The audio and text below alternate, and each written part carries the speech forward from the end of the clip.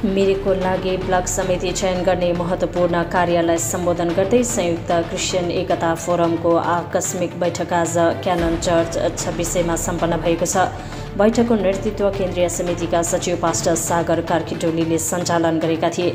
नवनिर्वाचित समितिका सदस्यहरूमा अध्यक्ष जुबिन प्रधान, उपाध्यक्ष पास्टर निवास तामाङ, महासचिव पास्टर लाडुप लेप्चा, सहसचिव पास्टर विकास दर्जी, कोषाध्यक्ष पास्टर समीर राई अनि संयुक्त कोषाध्यक्ष पवन बराइलीलाई चयन गरिएको छ। आजको बेलाका अध्यक्ष पास्टर केवल लामाले समापन प्रार्थना गरेर बैठक समापन गरेका थिए। उल्लेखनीय छ, संयुक्त क्रिस्चियन एकता फोरम व्यापक मानव समुदायको लागि सुधार गतिविधिहरूमा सक्रिय रूपमा संलग्न छ।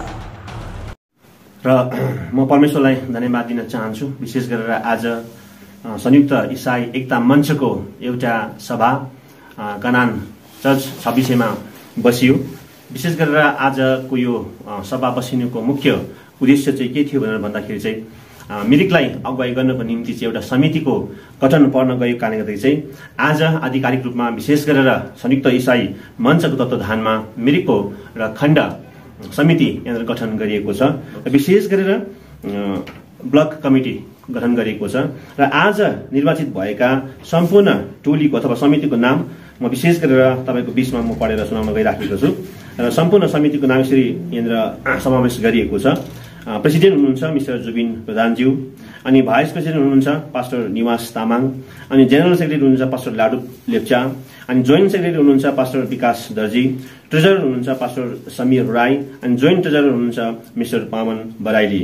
त्यसरी नै अनि एडभाइजरी कमिटीमा हुनुहुन्छ पास्टर रेभरेन्ड उमेश सेवाज्यू, अनि पास्टर उमेश राई, पास्टर रुबेन प्रधान, पास्टर सागर कार्कीडोली, पास्टर हृदय गुरुङ, पास्टर केवल लामा, अनि एक्जिक्युटिभ मेम्बर्समा हुनुहुन्छ पास्टर आशिष राई, पास्टर विजय राई, एल्डर सुसन प्रधान, अनि मिस्टर शिशिर प्रधान, mister विपेन Thapa, mister Isaac Tamang, अनि mister Yuvraj Tamang, mister Simon प्रधान। र विशेष गरेर नयाँ खण्ड समितिको नामावली यहाँनिर निर्वाचित भएका समितिको नामावली यसरी यहाँनिर रहेको छ।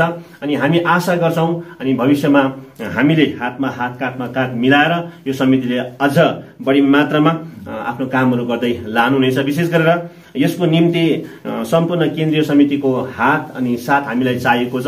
म विश्वास गर्छु तपाईको सहयोगमा निश्चय नै मिरिक खण्डमा परमेश्वरको कामहरू बढी मात्रामा भएर जानेछ। Thank you very much.